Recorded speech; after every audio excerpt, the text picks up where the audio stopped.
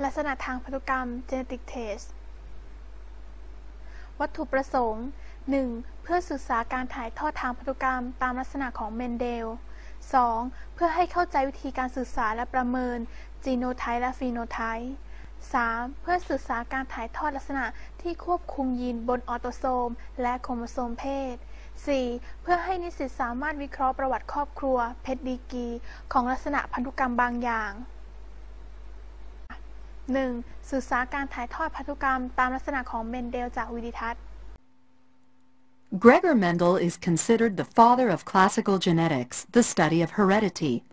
Mendel studied inheritance patterns in the pea plant.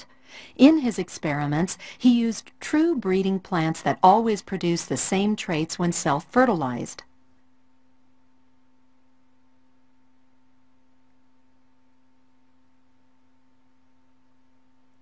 Mendel mated true breeding plants that differed in a single trait, such as seed texture, and examined the results. This is a monohybrid cross, and the true breeding plants are the parental generation.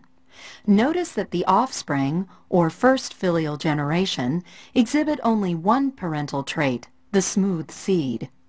When the F1 generation was self-crossed, the resulting F2, or second filial generation, produced an interesting result. The offspring showed a ratio of 3 smooth seeds to 1 wrinkled seed. Notice that the wrinkled seed trait returned and is undiluted.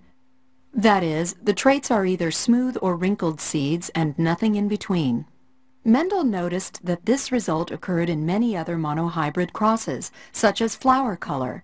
He then used his knowledge of math and statistics to propose a theory. Mendel theorized that traits are controlled by factors that occur in pairs. Thus, the true breeding parental plants can be designated as shown: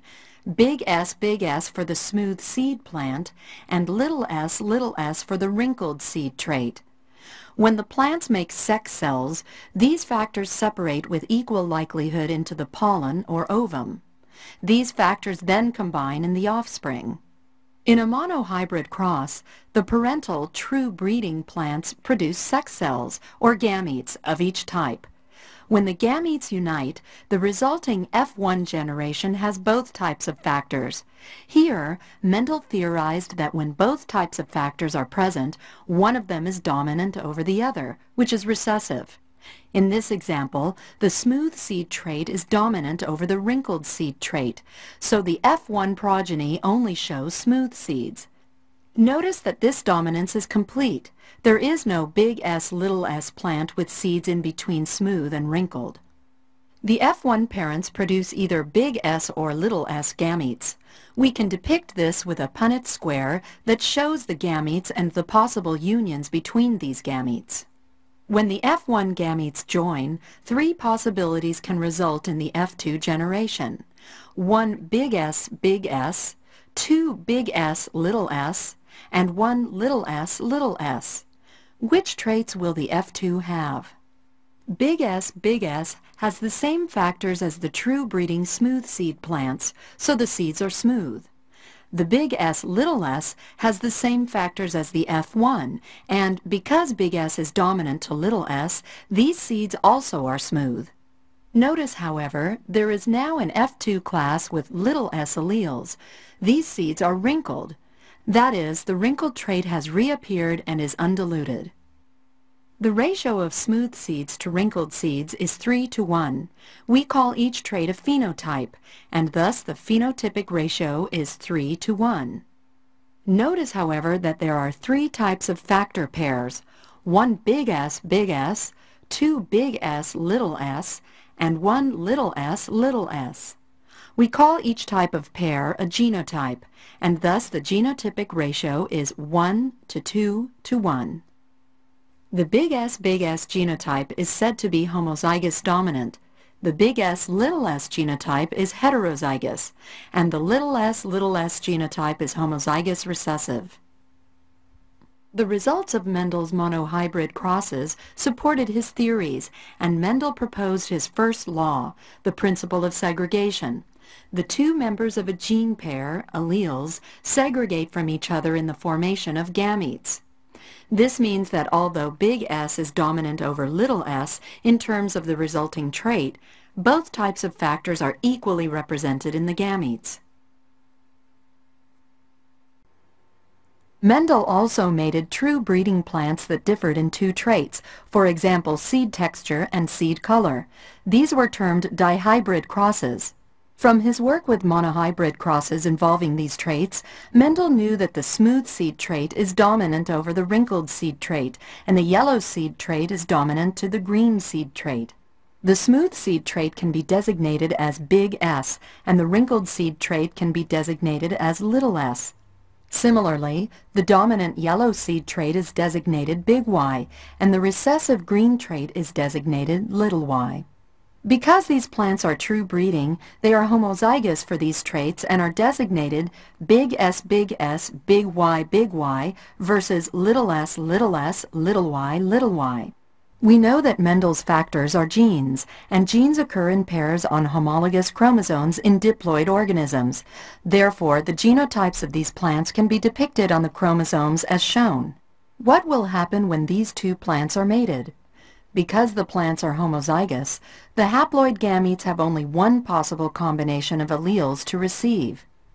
When these gametes join, the resulting progeny has only one genotype, heterozygous for both traits, and one phenotype, the dominant smooth and yellow seed traits. Let's consider the gametes the doubly heterozygous F1 plant can produce. Two alleles for the seed texture trait, big S and little s, and two alleles for the seed color trait, big Y and little y. Thus, 4 different combinations of these two genes can be made.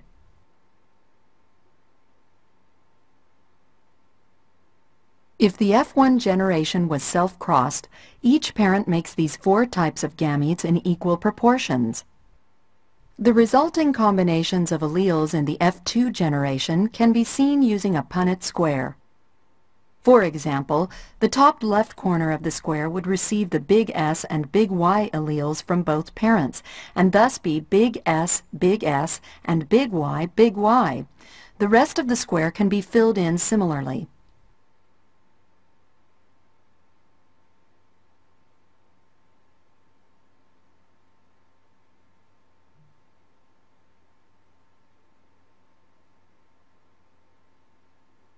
Of the 16 possible combinations of gametic fusions, 9 different genotypes are produced.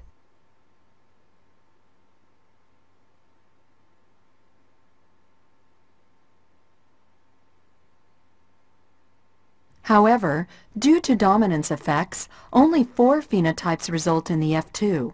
9 show both dominant traits, smooth and yellow, 3 show the traits dominant smooth and recessive green, 3 show the traits recessive wrinkled and dominant yellow, and 1 shows both recessive traits wrinkled and green. The 9:3 to 3:1 phenotypic ratio is seen in dihybrid crosses when the 2 pairs of traits are inherited independently of one another in the production of gametes. From these and similar results, Mendel proposed his second law, the principle of independent assortment, which states that the factors for different traits assort independently of one another. In modern terms, this means that genes on different chromosomes behave independently in the production of gametes.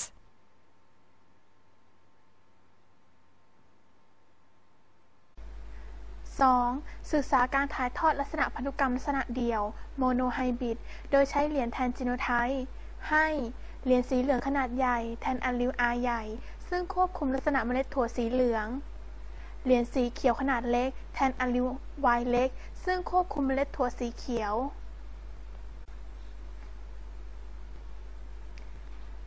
จากนั้นจัดวางเหรียญแสดงผังการผสมระหว่างต้นเมล็ดสีเหลืองพันธุ์แท้และต้นเมล็ดสีเขียวพันธุ์แท้และแสดงชนิดของเซลล์สืบพันธุ์และจีโนไทป์ในรุ่น F1 และ F2 ดังภาพจากนั้นบันทึกผลลงในผลปฏิบัติการข้อ 2 3. ศึกษาการถ่ายทอดพันธุกรรมแบบ 2 ลักษณะไดไฮบริดที่เป็นอิสระต่อกันโดยใช้เหรียญแทนจีโนไทป์ให้เหรียญสีเหลืองขนาดใหญ่แทนอะลลีล Y ใหญ่ ควบคุมลักษณะเมล็ดสีเหลืองเหรียญสีเขียวขนาดเล็กแทนอะลิวไวเล็กควบคุมเมล็ดถั่วสีเขียวเหรียญสีเหลืองขนาดใหญ่แทนอะลิวอาใหญ่ควบคุมลักษณะเมล็ดเรียบเหรียญสีเขียวขนาดเล็กแทนอะลิวอาเล็กควบคุมลักษณะเมล็ดย่นจากนั้นจัดวางเหรียญแสดงการผสมระหว่างต้นเมล็ดเรียบสีเหลืองพันธุ์แท้กับต้นเมล็ดย่นสีเขียวพันธุ์แท้และแสดงชนิดของเซลล์สืบพันธุ์จีโนไทป์ของรุ่น F1 และ F2 ดังภาพจากนั้นบันทึกผลลงในปฏิบัติการข้อ 3 4. ศึกษาการถ่ายทอดลักษณะทางพันธุกรรมตามลักษณะของเมนเดลลักษณะต่างๆเช่นลักษณะจมูกลักษณะการมีหรือไม่มีไรผมเป็นต้นโดยศึกษาจากรูปภาพและประวัติครอบครัวแล้วจึงบันทึกผลลงในปฏิบัติการข้อ 4 5. ศึกษาลักษณะพันธุกรรมผู้ชายและผู้หญิงศีรษะล้านจากแผนภาพและบันทึกจีโนไทป์ของผู้ชายและผู้หญิงลงในผลปฏิบัติการข้อ 5 6. ศึกษาทางพันธุกรรมของไก่ตัวผู้และตัวเมียจากแผนภาพและบันทึกจีโนไทป์ลงในผลปฏิบัติการข้อ 6 7. ศึกษาลักษณะการมีขนที่หูจากภาพและบันทึกผลลงในปฏิบัติการข้อ 7 8. ตรวจสอบตาบอดสีของนิสิตทั้งชั้นโดยใช้แผนภาพตรวจสอบตาบอดสีและบันทึกผลลงในปฏิบัติการข้อ 8 9. ตรวจสอบและศึกษาลักษณะพันธุกรรมของหมู่เลือดนิสิตโดยเจาะเลือดหยดลงบนสไลด์2 หยดดังภาพจากนั้นหยดที่ 1 หยดแอนตี้ A และหยดที่ 2 หยดแอนตี้ B จากนั้นใช้ไม้จิ้มฟันผสมเลือดและแอนตี้เซรั่มสังเกตการเกิดตะกอนและบันทึกผลลงในปฏิบัติการข้อ 9 เอาละค่ะลงมือปฏิบัติการ